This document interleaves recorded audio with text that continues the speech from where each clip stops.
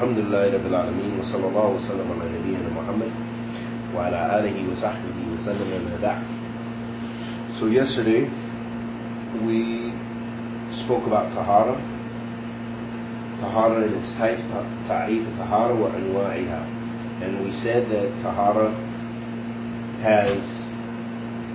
is defined in the language, in the Arabic language, as nidafa, or as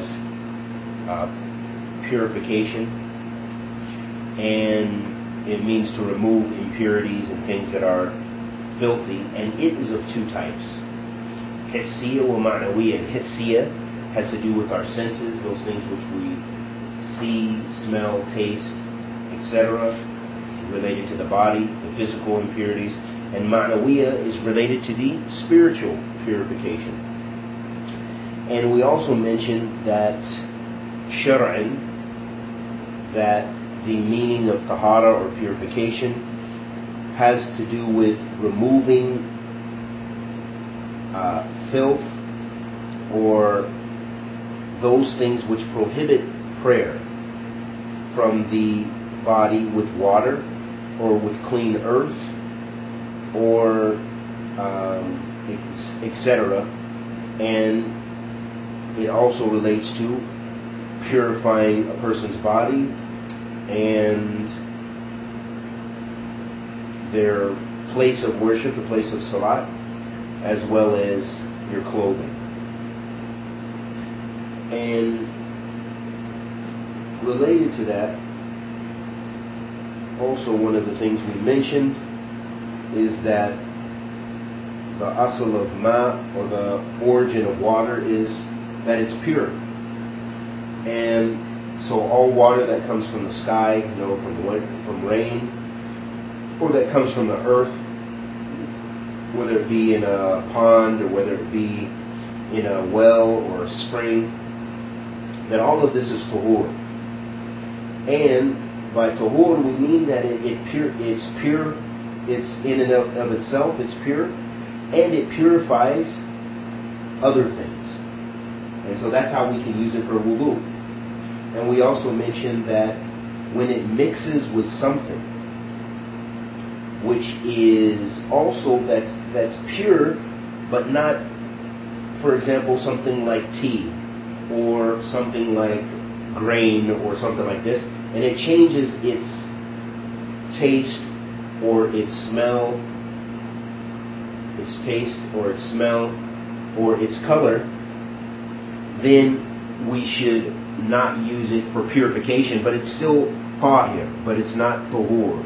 So meaning that although it is tahir, that it's still it's still pure, but it is not something that you can purify yourself with. And this is the statement of most of the ulama, although some scholars divide water into two categories, and they say that those two categories are like that either water is pure and it purifies, or that it is najis. But the statement that the opinion of the jamhur of the ulama is that water is divided into three types, and that it is either tuhur, meaning that it is pure in and of itself, and it purifies other than it. And the second category is that it's tahir, meaning that it is pure, it's a substance that's pure, but you cannot make wudu from it. You cannot rid yourself of your impurities from it. For example, if we put Kool-Aid or something like that in water, it changes its substance, it's changed its color and its taste, and possibly its smell. So therefore it is also no longer considered water. We now call it Kool-Aid. So that you cannot make wudu with. Even though it's a pure substance, Kool-Aid is pure and we can drink it. But it is not the type of purity that you can purify with, meaning that you can purify your body with, the spiritual, the purity of making wudu or ghusl, a bath or a shower for salat, and nor can you remove impurities in the earth like urine or defecation or something like this. You cannot remove with Kool-Aid, but you must use water or that which can replace water. And also related to this, we mentioned that those three characteristics, the smell, the taste, and the color, also if something najis or impure falls into your container, for example, for making wudu or making your ghusl, for example, if some urine falls into it, and the correct opinion, and Allah subhanahu wa ta'ala knows best, is that as long as it doesn't change one of those characteristics, you can still use it, even if it's a little or it's a lot of water. And the scholars of Islam, the scholars of jurisprudence, they differ in regards to this. However, Allah subhanahu wa ta'ala knows best, but the correct statement which some of them hold is that it doesn't have to do with the amount of water, but what it has to do with the fact if it changes one of those three characteristics of water, then it becomes impure. So if an impure substance, for example, a little bit of urine or some blood from premenstrual bleeding or something falls in a container of water which you're going to make wudu, as long as it does not change the characteristics of it, the smell, the taste, or the color, then you can still use that substance, you can still use that water for wudu. It is not affected. And the Prophet ﷺ said, إِنَّ الْمَاءَ طُهُورٌ لَا يَنْجِسُهُ شَيْءٌ, that verily water is pure and nothing makes it impure. And there's a hadith which is weak, which is da'if, but the meaning, there's a consensus from the scholars about its meaning, that if one of those three characteristics of water does not change, then that water is still pure. And the final thing I wanted to mention is related to also when we mention that the spiritual impurity, that this refers to, or this is evidence from the statement of Allah subhanahu wa ta'ala where He says, إِنَّمَا الْمُشْرِكُونَ نَجِسٌ, that verily the pagans are najis, that they are impure. And this impurity, although the scholars of Islam do differ over this, but the correct view is that, bi'idhnillah ta'ala, is that this refers to the spiritual impurity.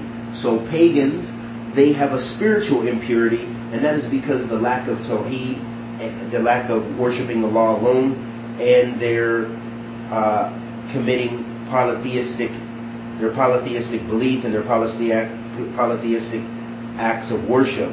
That's what makes them impure. It isn't their body, it isn't their physical impurity, and that's why it's permissible for us to shake the hands and deal with non-Muslims and pagans, because there is no impurity with them as far it relates to their spiritual impurity, that they are not they do not possess the spiritual purification that a believer possesses, as the Prophet ﷺ said, إِنَّ الْمُؤْمِنَ لَا يَنْجِسُ, that verily the believer does not become impure. And so this also relates to the spiritual purity. And so related to this is a hadith which verifies for us, because we covered it already, but it's the hadith of Abu Huraira. عن أبي هريرة رضي الله تعالى عنه قال رسول الله صلى الله عليه وسلم في البحر هو طهور معه الحل ميتته أخرج 4 وابن أبي شيبة واللفظ وصححه ابن خزيمة والترمذي ورواه مالك وشافعي وأحمد. So in this hadith of Abu Huraira radiallahu ta'ala anhu, where he said that the Prophet ﷺ said regarding the sea that it is pure, its water is pure, and the Dead Sea creatures are lawful to eat. And the context of this hadith relates to there was a man, he came to the Prophet ﷺ. جاء رجل إلى رسول الله صلى الله عليه وسلم فقال يا رسول الله إننا نركب البحر ونحمل المعنى قليل من الماء.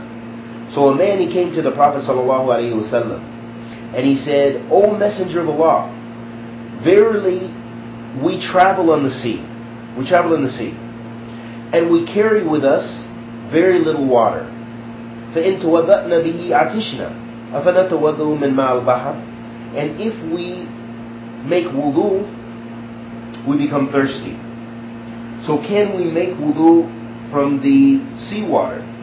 The Prophet ﷺ responded, فَقَالَ رَسُولُ اللَّهِ صَلَّى اللَّهُ عَلَيْهِ وسلم هُوَ طَهُورٌ مَاهُ وَأَحِلُّ مَيْتَهُ. And that's the hadith we just covered. And so the Prophet ﷺ said that the water of the sea, it's pure, and the Dead Sea creatures are lawful for us to eat. So this means that when a person is in the sea, regardless of whether it's salt water, and this verifies for us whether it's salt water or fresh water, that you can make your wudu and you can make ghusl in the sea. And also, that is a very large body of water, and nothing will cause it to be impure. La yanjisuhu shay.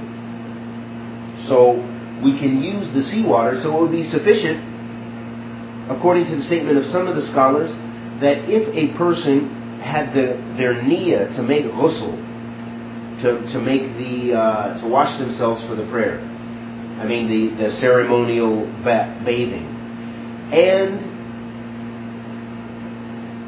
they said Bismillah and they jumped into the sea.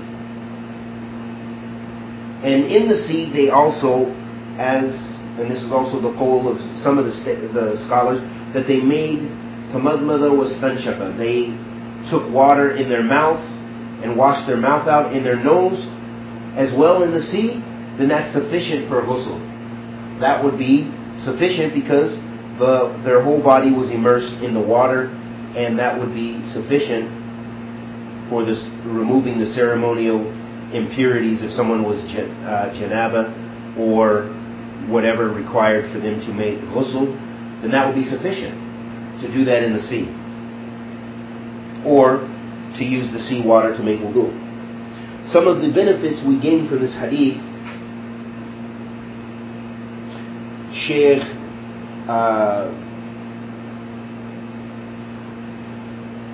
Safi Rahman al-Mubarak Furi mentions in his explanation of Bulugh al-Maram, he mentions some very beneficial benefits regarding this hadith. He said, وَحَدِيث دليل على طهارة الماء البحر مطلق من غير تفسير وأن جميع حيوانات البحر halal وإن كان كالكلب والخنزير. So the Shaykh said that this hadith is evidence that all the water, all the seawater, is pure without exception.